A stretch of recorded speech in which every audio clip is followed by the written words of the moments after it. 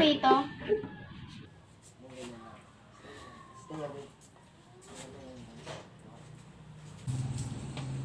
So, what happened?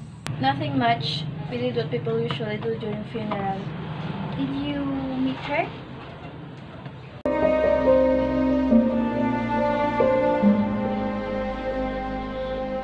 Wait, what ako kayo?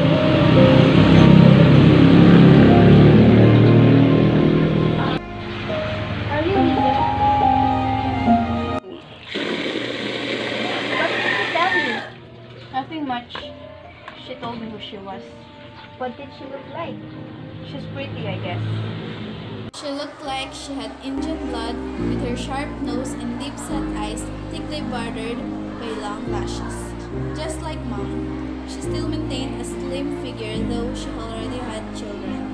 The woman, upon seeing my curious stare, had explained. I'm Sylvia.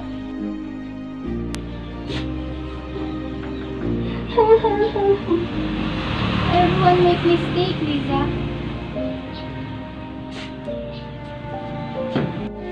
I think there was enough na. I don't think she's pretty as Mom though.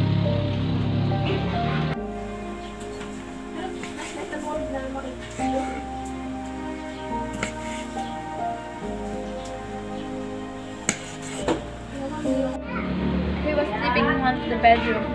Mom didn't want to wake him up because he had not slept 2 nights straight. Hi, your mother talaga. When he saw me, Sylvia had already here been called away to entertain some of the visitors. Was he surprised to see you? No. I'm glad. He was an acolyte in church. Father Mara said that we shouldn't feel sad because Lem is assured of going to a better place because he was such a good child.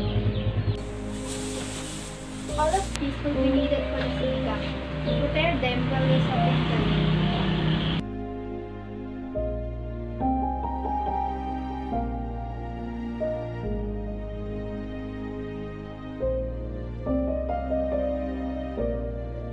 You go and finish up here. I just go to my room.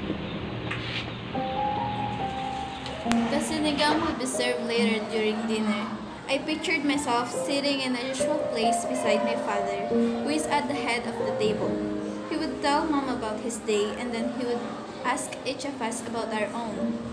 Then he would compliment me on the way I had cooked his favorite dish, and I would give him a smile that would never quite show, not even in my eyes.